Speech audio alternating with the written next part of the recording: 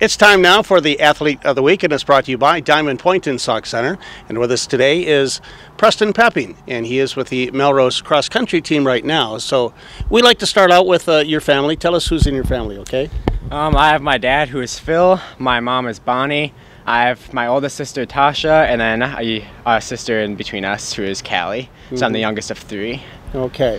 And what other activities are you involved in? So I'm involved in cross country, speech as of last year, and I'll do it this year again, track and field, National Honor Society, and student council. All right. I want to touch on a few things here about cross country, obviously, because that's what you're doing now. But I want to start out, though, with track, because that's still in my memory of last year. There's some good things going on with the Melrose track team, isn't there? Can you describe what's happening? Yeah. So last year we sent the most participants that I've ever seen sent to state track meet, which was really impressive, and it was really fun to go and watch them. And we actually had Jesse Mittendorf, who won the 800-meter dash, I think it's called, and considered, and his time was astounding. So that was really fun to watch and see. It seems to be the in general attitude. How is that picked up with? I see as you guys compete out there, and a person like Middendorf, he is jacked up, isn't he? Yes, he is. He is an amazing runner. It's insane to watch him run. It's just fun to see him run all the time. I really enjoy it. So does that feed off on everybody else then? I think so, because during practices, whenever we run like relays or just like different dashes and sprints during practice, then we always have to try and keep up with him as much as possible. So it just pushes all the other athletes as well. All right, and before we get more into cross country, what about speech? What got you involved in that? I think I did speech because of all the positive benefits that you can have from speech and public speaking, so getting better at all of that and not being as nervous to talk in front of people, which is a really good value and skill to have. And also lots of friends who are involved in it. So take us through a typical event then for us who have never been to one. What happens there?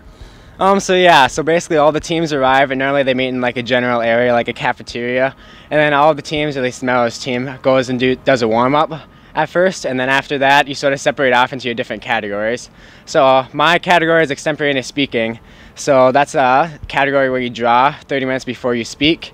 So then all the people who are in other draw categories, what they're called, they have to go to normally like a library, and they all meet together, but then they all draw at different times and they speak 30 minutes after that. So is this something that you read then? Extemporaneous speaking. So extemporaneous speaking, you draw and then you pick a topic. So normally it's always about it's always about politics and political, and then you have to make like an argument about it. So it might ask like a question like, is Donald Trump doing everything that he can do? So you have to give normally like 3 main points about it, and then you have to do that in 30 minutes and have like sources that you have collected from different news articles, and then you have to give a speech about why you feel the way that you do.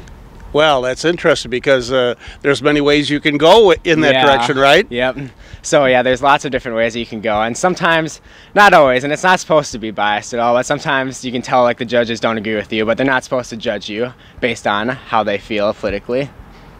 Well, because President Trump, you could say one thing or the other. Yeah. So what do you do in that instance then? Do you try to stay positive, negative? I normally try to stay positive personally, and I just try to find as many positive things about him, but some things are obviously going to be negative, as always. And it depends on how you feel, right? Yep. All right. So let's talk about cross country. You are a senior now, finally, right? Yes. All right. Senior year. I want to touch on just training coming into your senior season. And the reason I bring this up is compared to, say, 2 summers ago when you were a junior. How have things changed for you?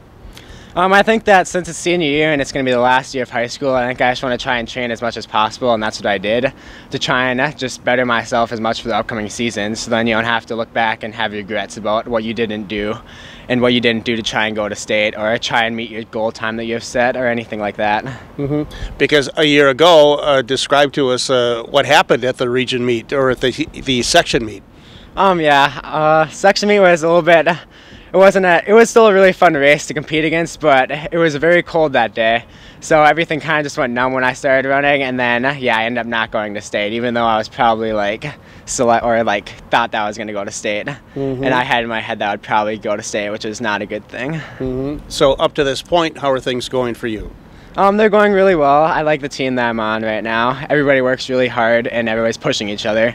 And our team this year is doing quite well. Like times, we're doing way better than we did last year on the boys' side, which is really fun to see. And it's nice to be a captain during a situation like that, to have such a good team behind you. So normally, like last year especially, and this year at the beginning of the year, I always started off like the race, and my first mile was always faster than what it should have been. But then I was always told like that's okay if your mile is faster than what it should be at the beginning, because towards the end of the season you're gonna want to try and maintain that pace that you set at the beginning. But then once you get to like the second mile and then your last mile, then it always slowed down for me from there. So I'm trying this year, now especially, to like sort of even them out a little bit more. So like first mile should be pretty fast, but then second mile should maybe be like a little bit slower, and then third mile should just be almost as fast as your first mile. So it's hard to try and do that, to pace yourself that well, and just to know, even though you're not like where you want to finish at the beginning of the race, you'll try and pass those people who are in front of you, and you'll try and have a faster third mile than what they do. So a race is how long?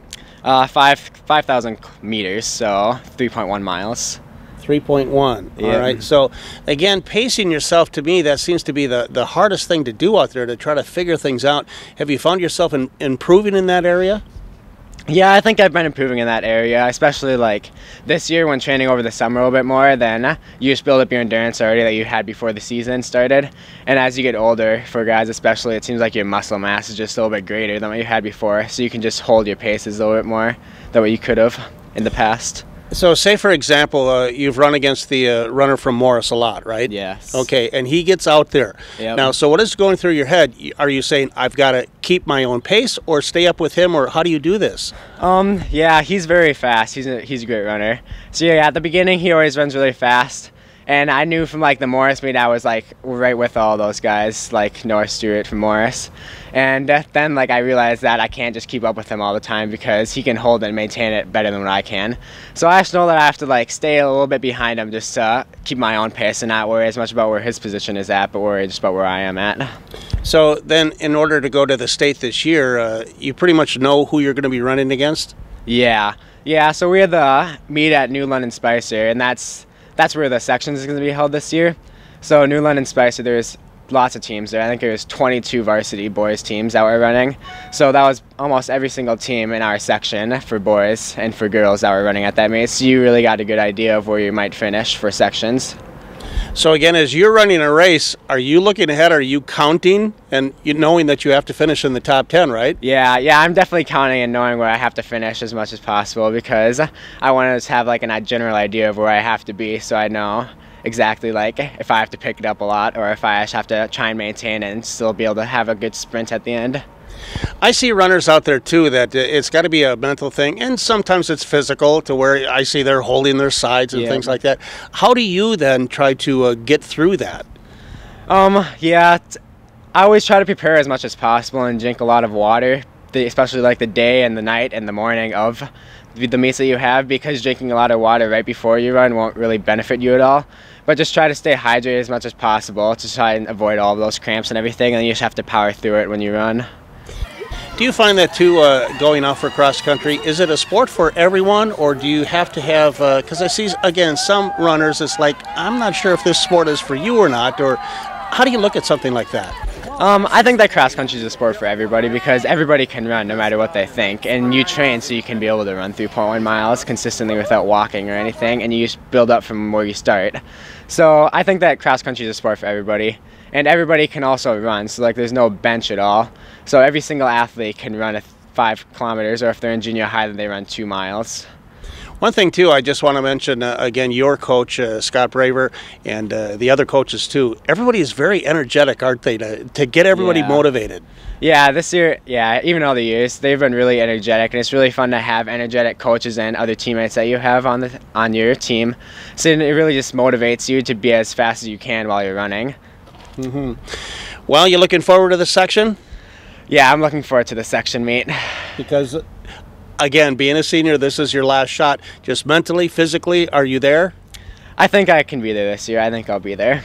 All right. Well, good luck to you. Thank you. All right. Thank you for being with us. That is Preston Pepping, and he is the Athlete of the Week, brought to you by Diamond Point in Sauk Center.